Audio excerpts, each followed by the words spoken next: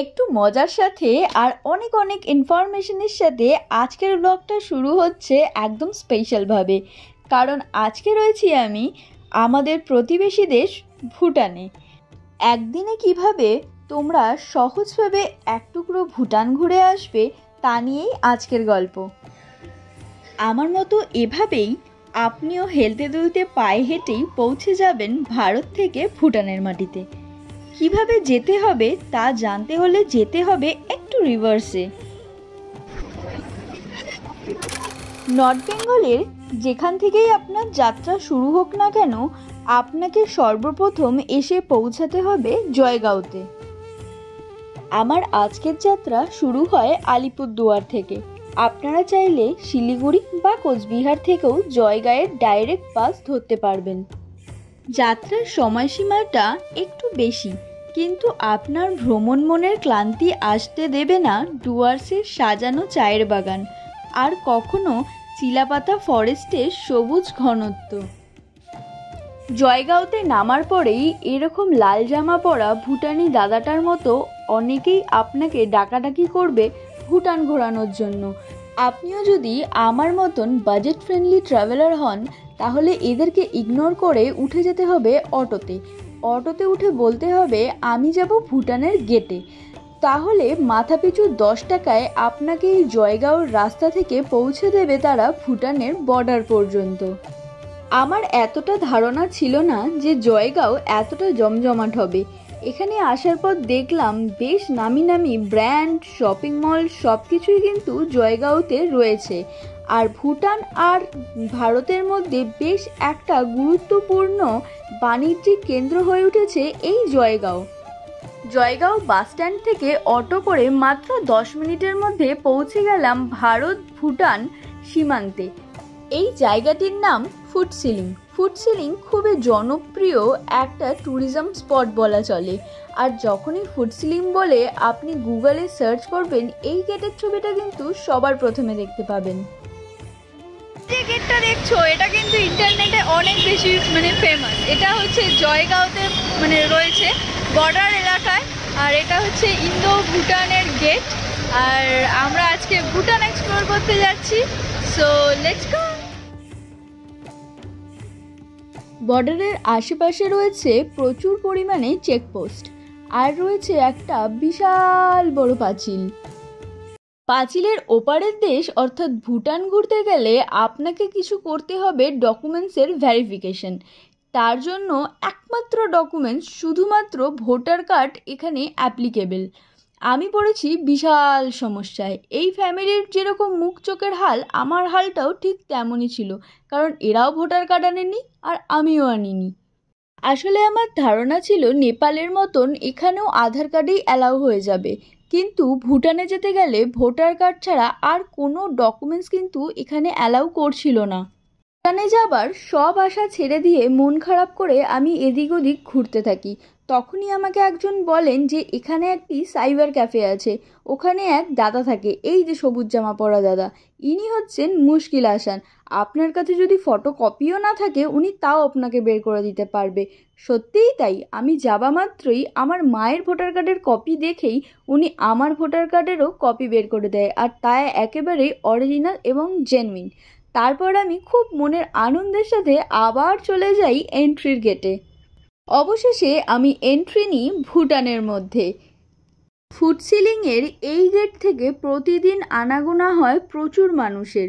24 hours এই গেটটা open থাকে। যারা প্রথমবার ভুটানে এন্ট্রি নিচ্ছেন তাদের জন্য কিছু প্রসিডিওর থাকে, যেমন তারা আপনার একটা ছবি তুলবে আর আপনার ডকুমেন্টসের সব ডেটা তাদের সিস্টেমে আপলোড করবে, তারপর আপনাদেরকে ভুটানে ঢোকার অনুমতি দেবে। অবশেষে পৌঁছে গেলাম ভুটানে। কি সুন্দর ভুটান! সবার প্রথম মনের মধ্যে এই কথাটাই আসলো। একদিনের এই বিদেশ সফরে আমরা ঘুরব ভুটানের চুখা ডিস্ট্রিক্টের ফুটসিলিং শহরে। এই ফুটসিলিং শহর ভুটানের দ্বিতীয় বৃহত্তম শহর। এমনকি প্রায়শই হিমালয় রাজ্যের রাজা এবং রানীদের আবাসন হিসাবে বিবেচনাও করা হয় এই শহরকেই। এই যে শহরটা দেখছেন এটা কিন্তু হচ্ছে ফুটশিলিং এর শহর, বর্ডারের কাছে, ভুটান আর ইন্ডিয়ার বর্ডারের কাছে ভুটানের একটা সুন্দর শহর। ভুটানেও যে সোশ্যাল মিডিয়াতে রিলের প্রভাব কিছু কম নয় তা এই ক্লিপটা দেখে আপনারা বুঝতে পারবেন। ফুটশিলিংয়ে দেখার মতন অনেক জায়গা আছে যেখানে আপনি ভুটানি, নেপালি এবং ভারতীয় সংস্কৃতির বৈচিত্র্যর একটি ঝলক দেখতে পারবেন। ফুটশিলিংয়ে প্রবেশ করলেই সর্বপ্রথম দর্শনীয় স্থান হল জাংতোপেলরি লাখাং। আর একটা বিশেষ কথা, যেহেতু প্রথমেই ভুটানি শব্দগুলো আমি উচ্চারণ করছি তাই আগে থেকেই ভুলচুকের জন্য ক্ষমা প্রার্থী। যারা ভুটানের ধর্মীয় নিদর্শন বা বৌদ্ধ সন্ন্যাসীদের মন্ত্র উচ্চারণ করতে দেখতে চান তাদের জন্য এই মন্দিরটি সেরা জায়গাগুলির মধ্যে একটি।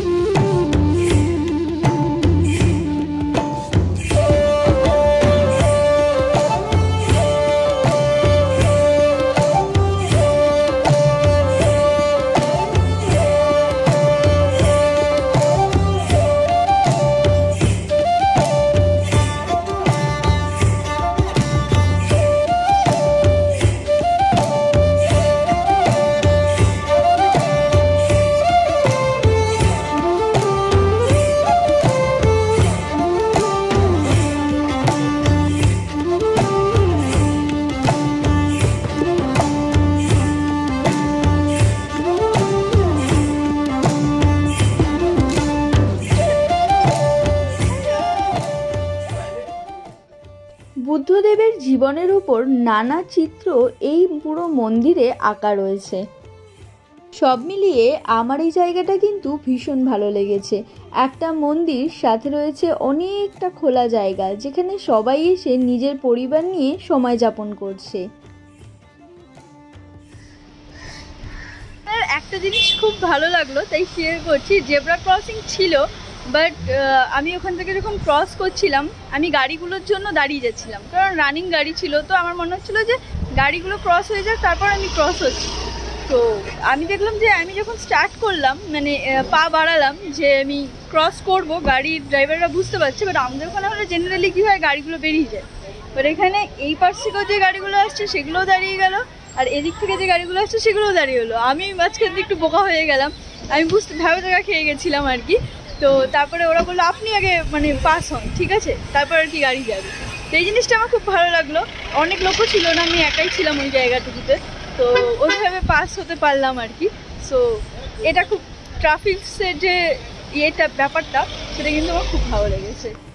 এবার আমরা বেরিয়ে পড়লাম আরও কিছু সাইট সিন করার উদ্দেশ্যে। ভুটানের কিছু লোকাল ট্যাক্সি আপনি পেয়ে যাবেন আশেপাশের কিছু সাইট সিন করার জন্যে। ড্রাইভারের সাথে কথা হলো, আমাদের টোটাল 3টে স্পট উনি দেখাবেন, তাতে উনি চেয়েছিলেন প্রথমেই 1500 টাকা, ওটাকে অনেক বার্গেনিং করে নামানো হলো 800 টাকায়। উনি 800 টাকায় রাজি হলেন আমাদের 3টে জায়গা দেখাবেন বলে। শহরের রাস্তাঘাট আর আশেপাশের পরিবেশ দেখে সত্যিই আমি মুগ্ধ।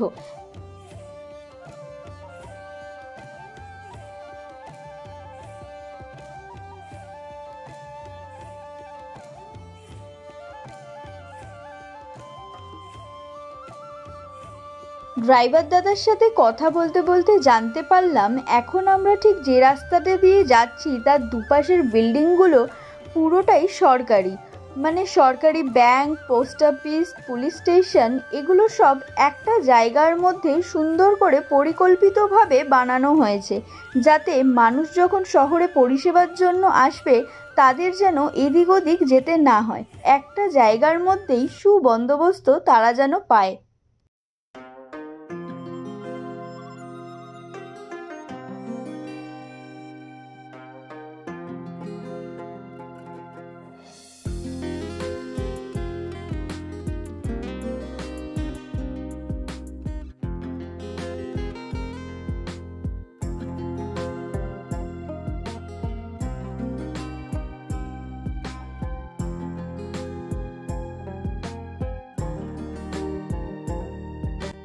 এখন যে জায়গাটায় আমরা যাচ্ছি সেখান থেকে নাকি পরিষ্কারভাবে আমাদের ভারতবর্ষ দেখা যায়, মানে ভুটানের মাটিতে দাঁড়িয়ে আপনি দেখতে পারবেন ভারতবর্ষ।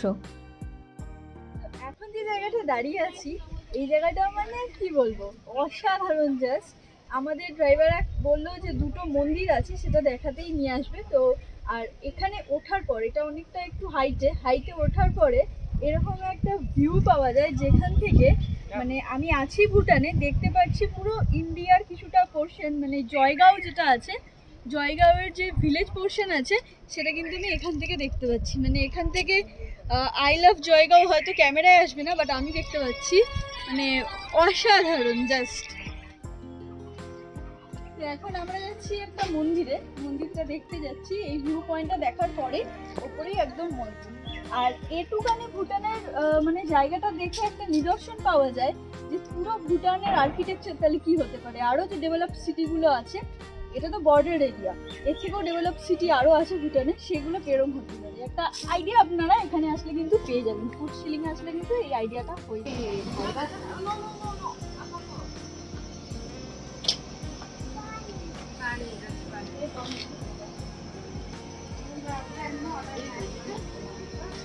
यहाँ पर यस्तो घुम्दै जाँदा हुन्छ ओइ उल्टा घुम्नु होइन उल्टा हेर्नु त त्यहाँ रिङ्गै हो।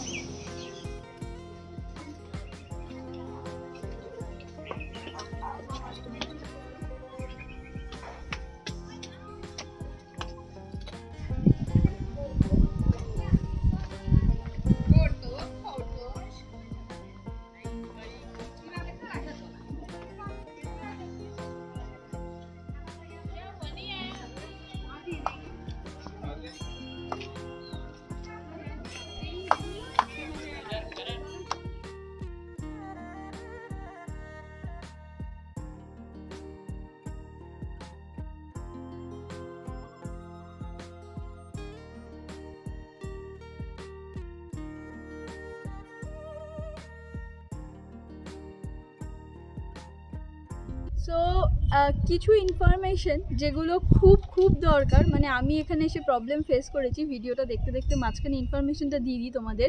এখানে কিন্তু এখন অবধি স্টিল নাও আধার কার্ড, প্যান কার্ড এগুলো চলছে না, শুধুমাত্র ভোটার কার্ড লাগছে। আমি ফার্স্টে দেখিয়েছি যে ভোটার কার্ডের জন্য আমাকে একটু হ্যারাস হতে হয়েছে, কারণ আমার কাছে ফিজিক্যালি ভোটার কার্ড ছিল না। তো আমাকে আবার ওটা অনলাইনে কপি বের করে দেন সাবমিট করে দেন এখানে আসতে হয়েছে। তো ফুটশিলিং থেকে যদি ভুটানে আসতে হয় মেক শিওর তোমাদের সবার কাছে ভোটার কার্ড থাকবে। আর যদি তা 18-র নিচে হয় বয়স, সেই ক্ষেত্রে বার্থ সার্টিফিকেটে কাজ চলে যায়। বাট 18-র ওপরে হলে ভোটার কার্ডই লাগবে, আধার কার্ড বা প্যান কার্ড বা অন্য কোনো রকমের কোনো ডকুমেন্টসে কিন্তু কাজ হবে না। তাই এটাকে কিন্তু মাথায় রাখতে হবে এই ইনফরমেশনটাকে। ভুটানের গাছেও একদম গাছ ভর্তি কাঁঠাল রয়েছে, ভুটানি কাঁঠাল। সেকেন্ড ডেস্টিনেশন যেতে যেতে তোমাদের কিছু ইনফরমেশন দিয়ে রাখি। যদি ভারত থেকে কেউ মনে করে ভুটানে এসে থাকবেন বা কিছুদিন ঘুরবেন, সেই ক্ষেত্রে প্রত্যেক দিন ইমিগ্রেশনের জন্যে 1200 টাকা করে মাথাপিছু চার্জেস লাগবে। আমাদের ট্রিপটা যেহেতু ওয়ান ডে ট্রিপ, মানে আমরা রাতে স্টে করছি না, তাই আমাদের এই চার্জেসটা লাগেনি। তবে যদি আমরা এখন মনে করি রাতে থাকবো, সেই ক্ষেত্রে কিন্তু এই 1200 টাকার চার্জেসটা এক্সট্রা আমাদের লাগবে। তবে কিছু লোকালদের সাথে কথা বলে বুঝলাম এই নিয়মটির পরিবর্তন হতে পারে খুব তাড়াতাড়ি। মানে এই যে 1200 টাকা করে চার্জেস লাগানো রয়েছে, এটা কমে যেতে পারে খানিকটা।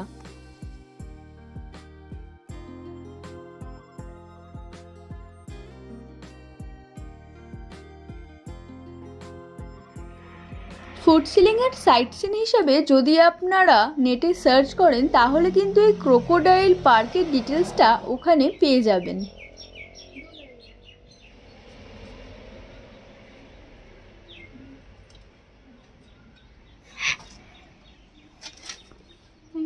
সো এই টিকিটটা কাটা হলো, ঠিক আছে। টিকিটটা হচ্ছে পার হেড 100 টাকা করে ক্রোকোডাইল দেখার জন্য। আমি কুমির একদমই পছন্দ করি না, ঠিক আছে। এখানে যদি অন্য কিছু ভালুক ঠাল্লুক থাকতো, পান্ডা ফান্ডা থাকতো একটা কথা, কিন্তু যাই হোক ভুটানে এসছি, ঘুরতে তো হবে, তাই ক্রোকোডাইল আছে, ক্রোকোডাইলকেই দেখতে হবে, অপশান নেই। 100 টাকা ঠিক আছে এখন ক্রোকোডাইল। আর এটা যেটা দেখানোর আর কি, এটা হচ্ছে ভুটানের 100 টাকা, ঠিক আছে?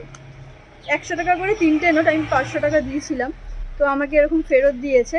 আমি বললাম যে আমি টাকাটা কোথায় মানে ব্যয় করব, যেহেতু আমার এটা মানে ইন্ডিয়ান মানি নয়, তো আমাকে বললো ট্যাক্সিওয়ালাকে দিয়ে দিতে। তো ভুটানের টাকা ইউজ করছি।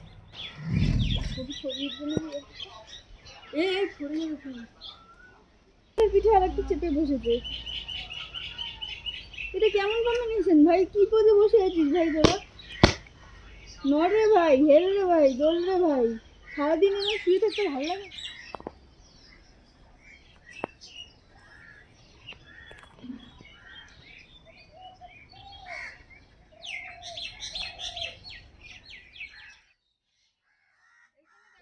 এটা কিন্তু ক্রোকোডাইলের ডিম, খাঁচার মধ্যে রয়েছে, দেখা যাচ্ছে নাকি জানি না। ক্রোকোডাইলের ডিম এই আছে, ক্রোকোডাইলের ডিম। ক্রোকোডাইল শুয়ে আছে, রেস্ট নিচ্ছে। যাই হোক, এটা মানে ঠিক আছে, 100 টাকার সাইট সিনিং ঠিক আছে, বাট এমন কিছু না। ক্রোকোডাইল রয়েছে, শুয়ে আছে, একই জিনিস আর কি, এদিকে ওদিকে সেদিকে, ঠিক আছে। এরপর আমরা গেলাম সবার লাস্ট ডেস্টিনেশন, আর আজকের সব থেকে সুন্দর জায়গা।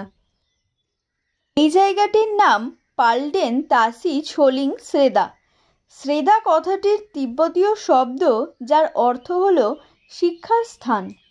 এই শ্রেদাকে দর্শনের স্কুল, বিশ্ববিদ্যালয় বা সন্ন্যাসীদের কলেজ হিসাবেও বর্ণনা করা হয়।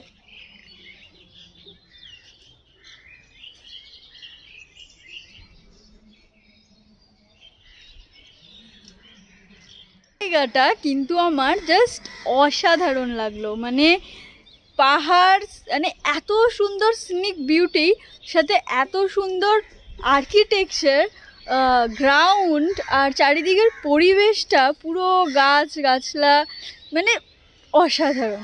এই এই জায়গাটা আসার জন্য রেকমেন্ড করব। ভীষণ ভীষণ সুন্দর একটা জায়গা। একদিনের ট্রিপে ভুটান এসে এর থেকে আর কি বেশি চাই। খুব স্যাটিসফাইড একটা ট্রিপ, খুব।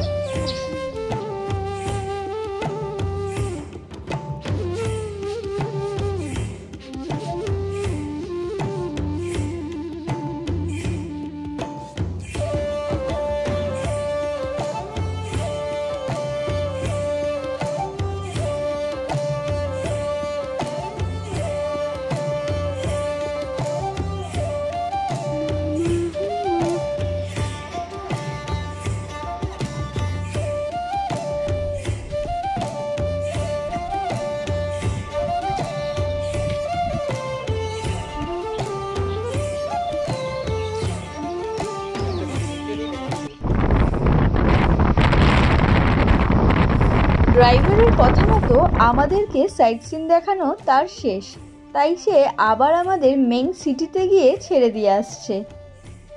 আপনি চাইলে ওখান থেকে কিছু ভালো ওয়াইন কালেক্ট করে আনতে পারেন, তবে একটা বা দুটো, তার বেশি হলে কিন্তু আবার গেটে আটকাবে। এরপর একটু মার্কেটিং করার আশায় ঢুকলাম একটা সুপার মার্কেটে, কিন্তু সুপার মার্কেটে ঢুকে দেখলাম ম্যাক্সিমামটাই গ্লসারিজ আর ইলেকট্রনিক্সের জিনিসে ভর্তি, আর তার মধ্যে রয়েছে ইন্ডিয়ান প্রচুর প্রচুর ব্র্যান্ড। এরপর দেখতে পেলাম একটা জায়গায় এক নয় অনেক রকমের শুটকি মাছ। এই দেখে বোঝা যায় যে ভুটানিদের পছন্দের লিস্টে কিন্তু এই শুটকি মাছ রয়েছে। এরপর গেলাম একটা ক্লথ শপে। ওখানে গিয়ে বেশ কিছু ইউনিক ডিজাইন দেখলাম আর বেশ কিছু নর্মাল ইন্ডিয়ান ড্রেসও দেখলাম, কিন্তু দামটা কিন্তু মানে বেশ বেশিই ছিল।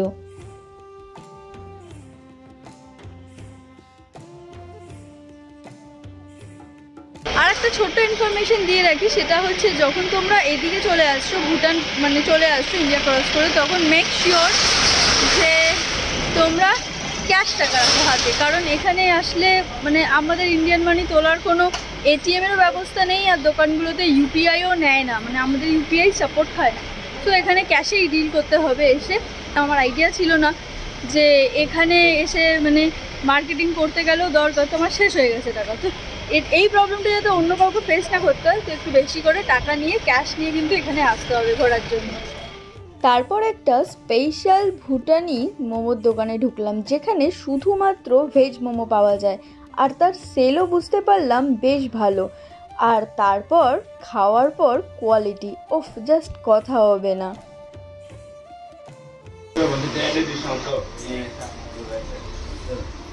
এখান থেকে ভুটান থেকে আমি খেলাম মোমো, আর ভেজ মোমো খেলাম, কারণ এদিক ওদিকে চিকেনটা আমার ঠিক রুচি আসে না, ঠিক আছে, একটু ভয় লাগে, তাই আমি ভেজই খাই ম্যাক্সিমাম টাইম। তো আমি ভেজ মোমো খেলাম আর সাথে এটা নিয়েছি। তো ভেজ মোমোটা ছিল টু গুড আর এটা হচ্ছে টু ব্যাড। তো এখানে এসে লস্যিটা একটু অ্যাভয়েড করাই ভালো।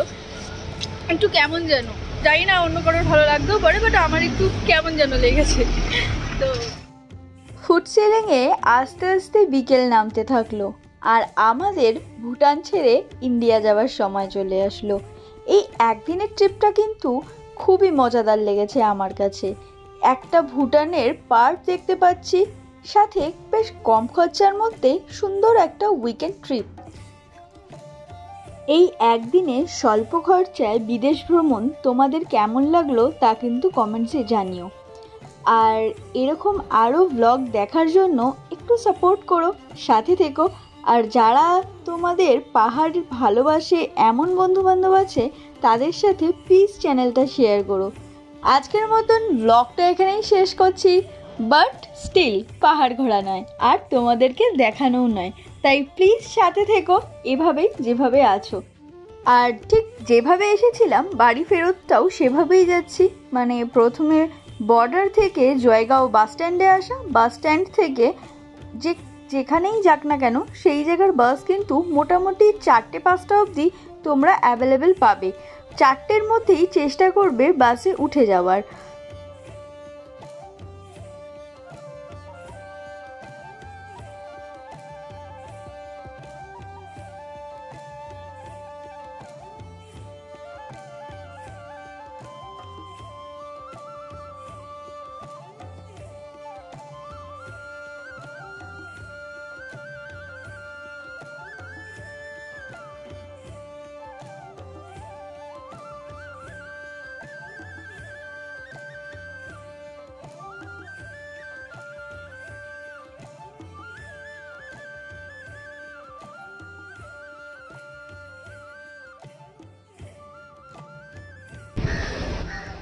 Hey guys, good morning from another country.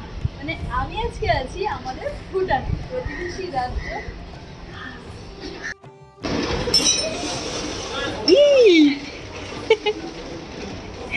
ঝুলে গেছে।